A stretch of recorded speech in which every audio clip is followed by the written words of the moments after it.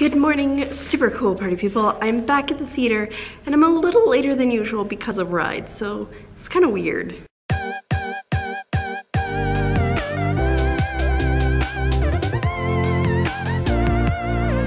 It's like only half an hour, but it still feels like so much later. I think it's just because other staff start to show up around this time, so yeah.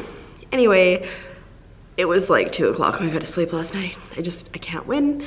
I can't figure it out. Just don't get sleep. That's the new solution. If you're gonna daily vlog, you just don't get sleep. But I gotta get shaken and grooving, so I'm gonna go get my breakfast drink and then start my day. Alrighty, so I just got home and I'm sitting on the floor like a weirdo for a reason. My plan after work had been to go to a coffee shop and write for a while, but I ended up going for lunch and meeting up with my sister-in-law, and we had a package delivered, so she wanted to come back and put it inside the house because don't want any package thieves coming along. But I figured because my bag was packed all for writing, why not do a what's in my bag? Also, because I don't know. I don't think I have anything else planned for today. So that's why I'm sitting on the floor. Oh my god, this is my bag. It is packed to the T right now because, like I said, I was planning on going out writing and there's a lot of stuff I need because yesterday when I went out writing, I didn't have my planning guides because I was like, oh, I'll be fine. And then I was like, oh no, questions. And then I also didn't have some of my like just jot it down notes and I was like, oh no, questions. So we're just gonna get into it. So like I said, this is my bag. My auntie got it for me for my birthday, not this last year, but the year before. I love it. It works pretty well for me. Although like today, I'm kind of like, oh, this isn't big enough. It's supposed to rain today. So I do have a rain jacket inside the bag, which normally isn't inside the bag. Also, it's sunny right now, so that's there. Also, it kind of smells like coffee because I'm like constantly in coffee shops with this. I find that if I go into a coffee shop like Starbucks and I'm there for a while, I smell like coffee, even though I don't drink it. Water bottle. Always gotta have water when you are out and about and writing, and just, it's a thing. I usually, I have gloves which are in here from when I was in Blind Channel because when I was packing to come out, I was cramming stuff anywhere. So typically those aren't in there, but what is typically in here is a battery charger and a cable so I can charge my phone. Fortunately, since I got a new phone, I don't need to charge as much, so I don't use that nearly as much as I used to. I have work keys. Normally I have house keys in there too. I leave my work keys in here all the time because this is always the bag that I bring to work because otherwise I might forget them. Now let's get on to more of the writing stuff. A laptop. Important. I don't know what else to say about that. And then I also have my agenda in the same slot. Fits in the back slot here. I think I've showed it before. It just says, this will be my year. I keep a lot of notes in here, like what I want to do today, and then also other random notes like blog ideas, whatnot. I feel like I didn't think this through because I'm going to empty this entire thing, but that's fine. Now we need to go to the main compartment. So, camera's normally in there. I also usually have this to kind of protect the camera a bit or wipe it off. Not that I ever clean it, but I like to pretend I will. Headphones. I've talked about it before, I have to listen to music when I write. That's why I have these. They're Bluetooth. I've mentioned before my love of these. Wallet, so you can like buy things like coffee, but not coffee because it's hot chocolate. Also, because this is my work bag and I'm trying to be a little bit more environmentally friendly, I have reusable utensils. It's a spoon, it's a fork, and some chopsticks. I'd say I don't know when I would ever use the chopsticks because like I don't really go out to eat like Chinese food or whatnot very regularly, but I got really good at using chopsticks when I was living by myself because I didn't want to do the dishes, and so I mean it got to the point where I only had chopsticks that were clean, so got good at that. So maybe one time I won't clean the other ones and I'll need chopsticks. This is my container that I bring my breakfast drink in.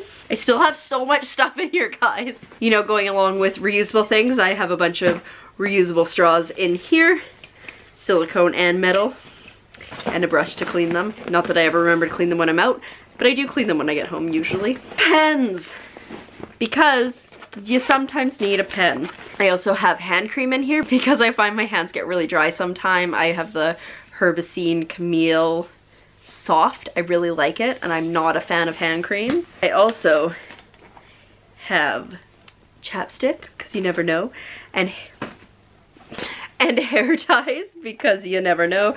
And then I've just got like pens and highlighters in there. So many. So many. And it's funny too, because I typically, when I'm editing, I've only been using this type, which I showed I got like 30 the other day. They're the Papermate Inkjoy in the fashion colors, because they're cool or something. But I do like the Pentel ones as well. And then these ones. So yeah, I just like diversity and highlighters. You gotta have highlighters too, because you never know when you need to highlight something that's important. But why just be normal and rational and just have a few highlighters when you can have these really cool pastel ones? So these are the Stabilo Boss pastel highlighters. I love them so much. I don't use these, like I don't use highlighters so much when I'm editing or when I'm writing. It's when I'm doing all my planning that the highlighters really come in. But I always like to have them because you never know. Next, we have another pencil case bag thing. And this one is full of Post-it notes. So I have 8 different stacks of Post-it notes in varying different colors. Again, this is, I don't typically use these when I'm, never mind. I was gonna say I don't typically use these when I'm editing, but my wall full of Post-it notes would say otherwise. I do tend to use them more after I've planned and I'm getting ready to write, and like anything I want to add to my planning guides. I also have like these little guys, which are super convenient. I really love stationery. I've always really loved stationery, and it's so nice that in like the last year and a half or so I found a use for stationery, because I would buy stationery and then just not use it. So I'm feeling better about that. Next, I have this notebook. Oh my god, I still have stuff in this bag. So this notebook is what I'm referring to as like my editing notebook right now. So basically, I'm just going through and taking notes on my story as I go through. Look, see? Stick-it note. Not using it as much in this third edit as I did in the last 2, but still very helpful to have around. I also have this. Remember when I was saying that I had like some notes that I didn't have on me the other day? Well, now I carry them around, so I just have them in here in case I need to reference anything. There's like really poorly drawn maps in there and like distances between places. One day I'll draw a better map. And then last, but not least, very much not the least, are these. These are my planning guides. I've shown them 8 million times before, but they're very integral to my writing. Go. And they're just, you know, they're, yeah, good times. I actually recently remembered that I had these little folder guys, which are so great because, as you might be able to see, these tabs are getting a little ripped. And it's just because they've been going in and out of my backpack so many times. So with these, perfect size, it protects them. Whew. But that's what's in my writing bag. I am exhausted. I also have a mess here, but that's fine because I'm gonna do some writing, so I'll need it. Although like the stick-it notes and stuff, I have a million over at my desk, so I don't typically need those. I do, it's hilarious, I always pull this bag out when I'm writing. It's a makeup bag, but because it's got the hand cream in it. So I really should just buy a hand cream for my desk, but I don't, so this is the one bag that I always bring out. Anyways, that's it for now, but I did get some stuff from Amazon, so I've opened it already because it wasn't exciting. But let's go look at that. So this is what I got. I got a recycling bin for my room because as I've been doing so much planning and stuff, I feel like I've been going through a fair amount of paper, and the closest recycling bin is upstairs in the kitchen, and that is too far away to like consistently be going up. So I got that. I also, speaking of stationery, got a set of these.